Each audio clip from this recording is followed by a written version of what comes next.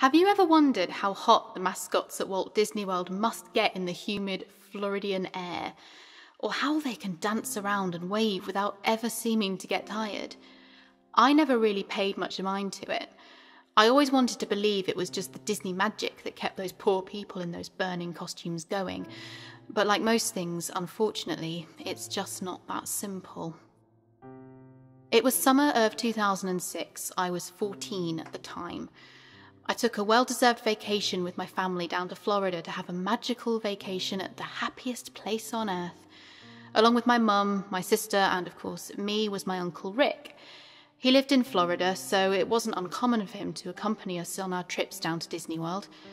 We visited Disneyland often because it was only about a 5-hour drive from our home in Phoenix, Arizona.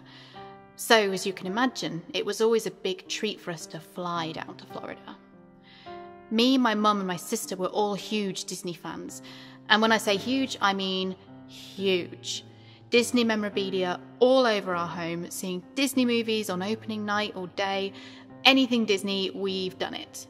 That's one of the reasons this story is so painful to tell, along with many others. My Uncle Rick, on the other hand, wasn't such a big Disney buff. In fact, he was the opposite. He was a very religious man, always rambling on about his stories of the good old days when he was a teacher at a Sunday school. Uncle Rick was significantly older than my mother. They were 12 years apart, I think. I was never a religious kid, nor am I now, but that didn't affect my relationship with my Uncle Rick. He was a great man, always happy, funny, and he just had something about him that made everyone who knew him smile when you brought him up. I couldn't have asked for a better man to be my mother's brother. My Uncle Rick had always had his likes and dislikes about Disney World. His dislikes consisted of the unnatural happiness of the people there, the crowds, the loud sounds, the rides. I don't know how he couldn't have loved Pirates of the Caribbean either. And especially the way the people in the mascot costumes had to stand there for extended periods of time in the blazing heat, just so the people could get a picture with them. I tried to explain to him that it's their job and that they aren't in any danger, but he would always find a way to counter my argument. Oh, and his likes consisted of the turkey legs, even though he would still complain about how they were overpriced. He never seemed pleased when he was at Disney World. It was obvious the only reason he was there was because he wanted to spend time with us. This particular trip to Disney World was different though. Everything was fine and dandy up until we pulled up to the Walt Disney World gates that greet you at the entrance to the Disney property. I noticed that he had an uneasy look on his face as we passed under it, and then he got unusually quiet up until we had already parked and left the car. Instead of talking about the usual stories of his good old days, he began to talk about a much darker subject: hell. It took me off guard, considering he never really brings up this subject unless he's telling us not to say it. I just looked at him as he went on talking about the suffering that goes on down there and how he hopes we never have to experience anything like that. Then my mum, when she overheard his ramblings, abruptly ordered him to cut it out and just be happy that you're here. I'd never heard my Uncle Rick talk like that. He had always been so joyful. I could tell from the tone in his voice that he was genuinely concerned, but I just couldn't figure out what had gotten into him to make him that upset. I also couldn't get what he said out of my head. I don't want you to ever experience suffering like that. I didn't know what he meant. He seemed very unlike himself. He was sad, not frustrated, not annoyed, just sad. I kept asking him what was wrong, but he just looked the other way and ignored me. We had been in the Magic Kingdom park for about an hour and a half, though I wasn't able to enjoy any of it considering I was concerned for Uncle Rick the whole time, and we had gone on a few rides. Uncle Rick usually tends to go on the rides with us, even though he doesn't exactly enjoy them, but this time he refused to go on any, and he just sat near the exit waiting for us to get off. We were about to go on the Haunted Mansion when I decided I would hold off and sit down with Rick. I took a seat next to him and we just sat there quietly for about half an hour. If you've ever been to Disneyland or Disney World, then you know how long the lines get. Finally, he muttered something to me. "What?" I said, trying to direct my focus to him. "I was told something bad would happen today." I could barely understand his quiet voice over all of the commotion around us. "What? By who?" I said urgently back to him. "Something unholy," he said as the tear rolled down his cheek. My heart dropped. This isn't my usual Uncle Rick talking. This Uncle Rick was just a sad, miserable shell of himself. When my sister and my mum finally got off the ride, I remember looking up and seeing my joyful mum staring down at me. I'd been so genuinely sad that my Uncle Rick was so miserable that I too had been crying, though I didn't even notice until my mum shouted at me. "Seriously? You two? You have got to be kidding me. Do you know how much goddamn money I spend at this place just so you can have a good time?"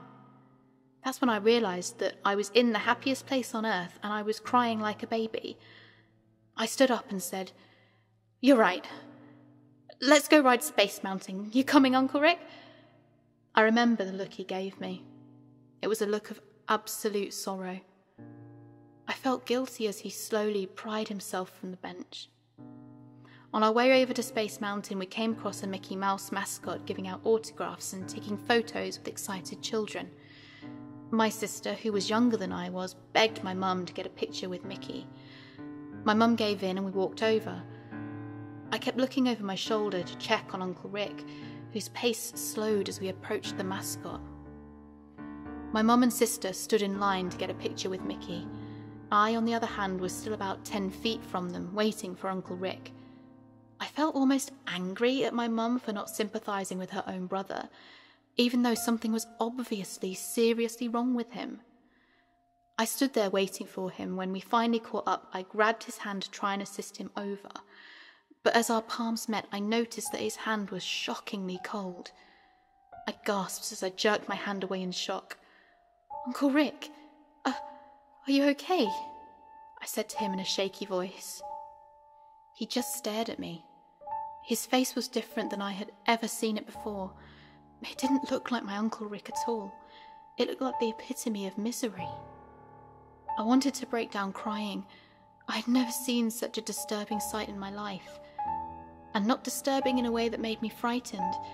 It was disturbing in a way that affected me as a person, in a way that I know I'll never be able to forget.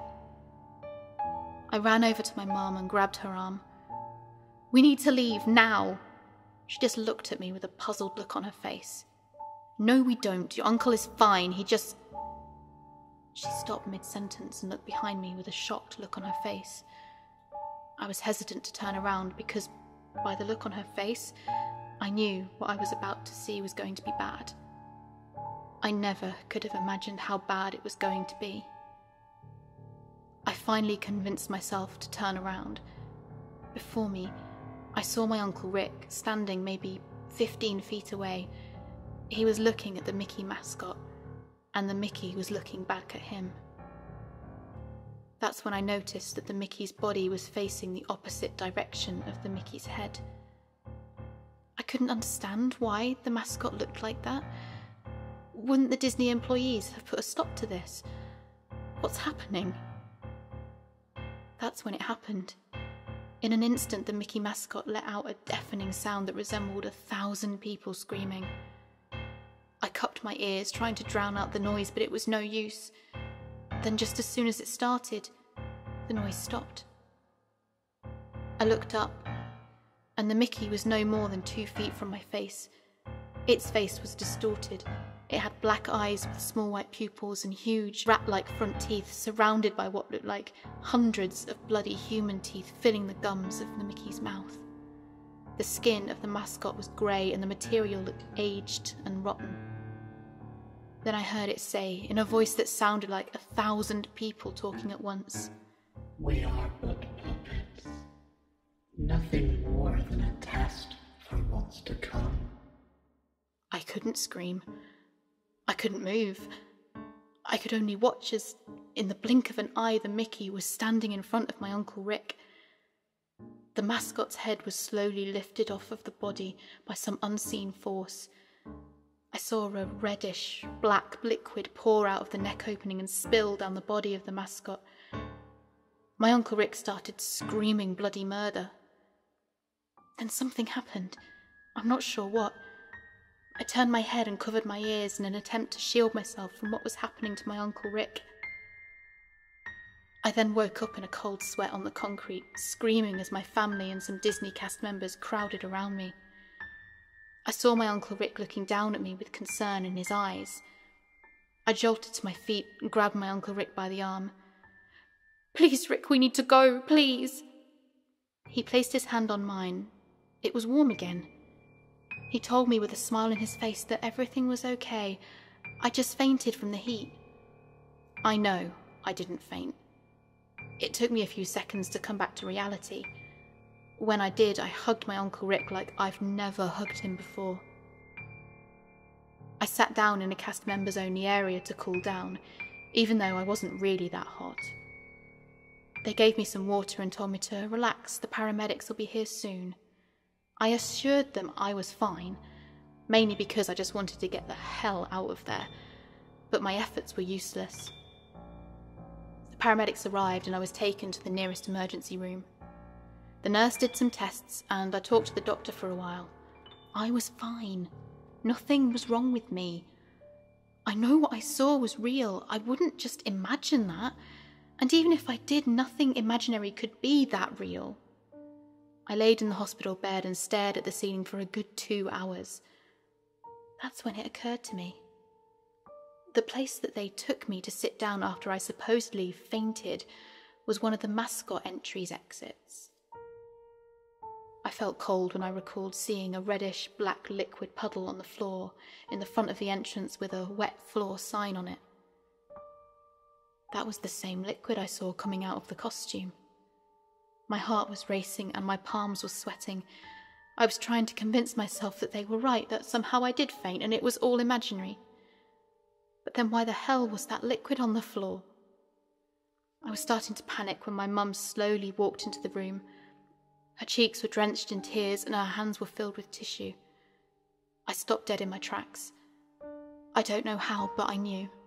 I knew something had happened to my Uncle Rick. She sat down in a chair next to my bed and put her hand in mine. She told me what had happened. Every word felt like a knife sinking deeper and deeper into my heart. My uncle had shot himself that night. He had a Bible clenched in his hand when he did it. He was dead. I knew why, but nobody else would. A happy, joyful, funny man like that doesn't just decide he wants to blow his brains out one night.